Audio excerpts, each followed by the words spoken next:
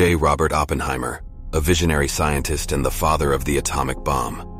On July 16, 1945, the Trinity test, the first successful detonation of an atomic bomb, took place at the Alamogordo Bombing and Gunnery Range in New Mexico. Witnessing the powerful explosion, Oppenheimer famously quoted the line from Hindu scripture, "Now I am become death, the destroyer of worlds." J. Robert Oppenheimer, a brilliant physicist and a key figure in the development of nuclear weapons during World War II, is best known for his leadership of the Manhattan Project. He played a crucial role in the successful creation of the atomic bomb, which eventually brought an end to the war but also sparked ethical debates about the use of such devastating weapons. Beyond his contributions to nuclear physics, Oppenheimer's life was marked by academic excellence, political intrigue, and controversial associations. This biography will delve into the life and achievements of this enigmatic figure, shedding light on the profound impact he left on science and the world. Julius Robert Oppenheimer, known as J. Robert Oppenheimer or simply Oppie, was born on April 22, 1904, in New York City, USA, to a wealthy German Jewish family.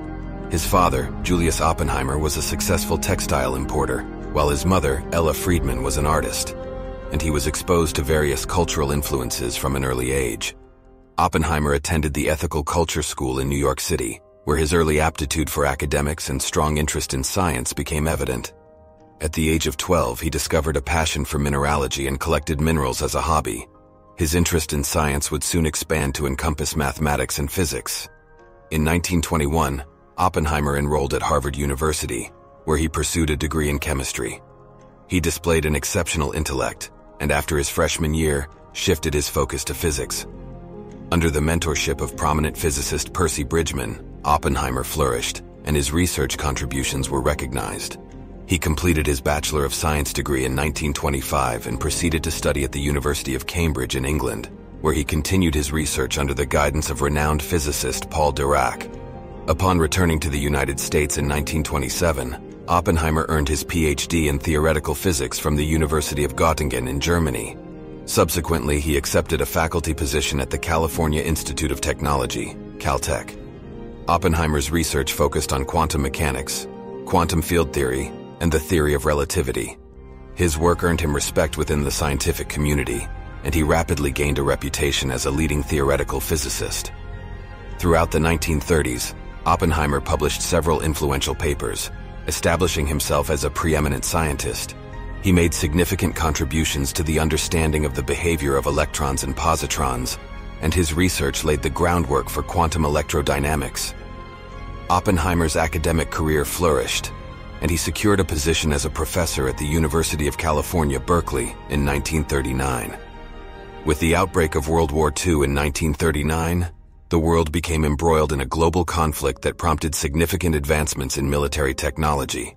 In 1942, the United States initiated the Manhattan Project, a top-secret research effort aimed at developing an atomic bomb before Nazi Germany could achieve the same feat.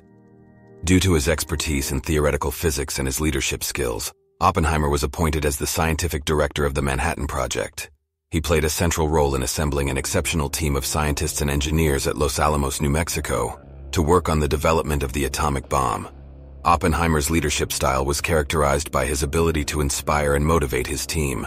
Despite the immense pressure and ethical concerns about the creation of such a destructive weapon, Oppenheimer remained committed to the project, viewing it as necessary to prevent an even greater tragedy if Nazi Germany were to obtain nuclear weapons first. The first successful test of the atomic bomb, codenamed Trinity, took place on July 16, 1945 in the New Mexican desert. Witnessing the explosion, Oppenheimer famously quoted a line from Hindu scripture, the Bhagavad Gita. He knew the world would not be the same. Few people laughed. Few people cried. Most people were silent. I remembered the line from the Hindu scripture, the Bhagavad Gita. Vishnu is trying to persuade the prince that he should do his duty, and to impress him takes on his multi-armed form, says, "Now I am become death, the destroyer of worlds."